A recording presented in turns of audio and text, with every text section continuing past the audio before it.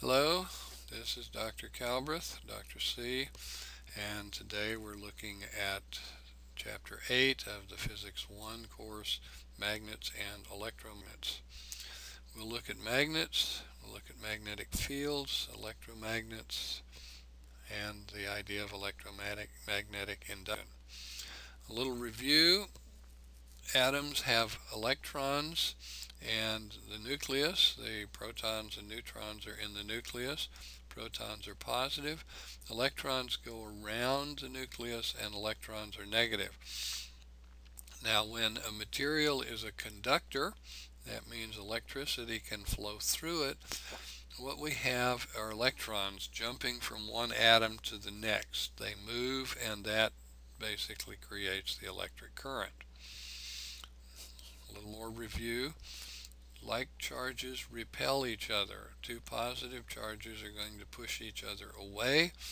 Unlike charges attract each other. So a positive charge and a negative charge are going to attract one another and be drawn close together. A magnet. Magnets have poles, and magnets attract objects that are not charged. There's a north pole and a south pole on a magnet, one on each end of the magnet.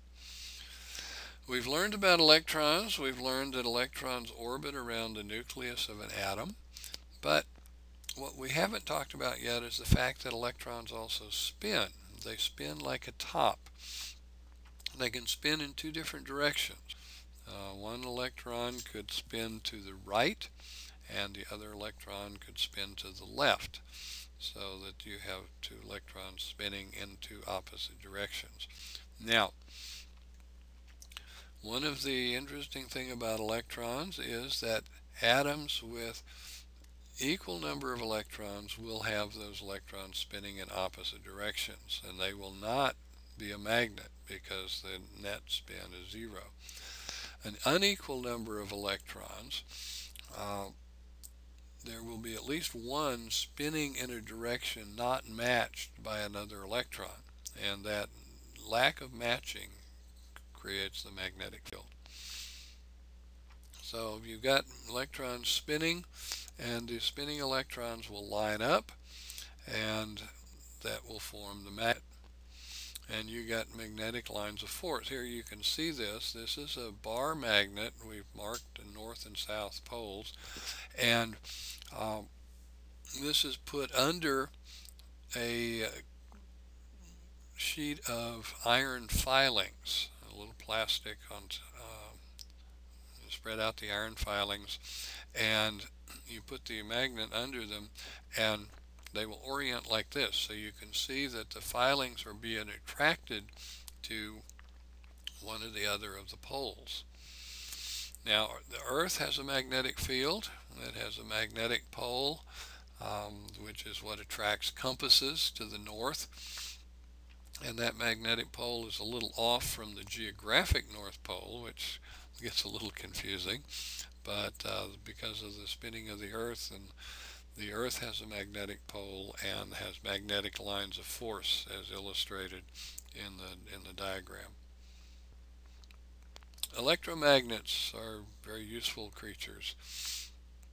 A coil of wire with an electric current flowing through it can become a magnet.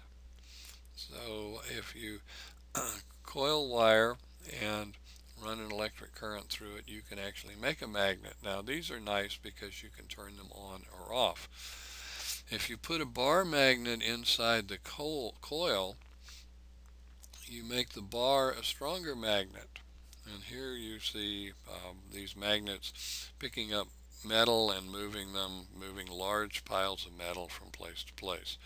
Now, the nice thing is, as I mentioned, you can turn these magnets off and on.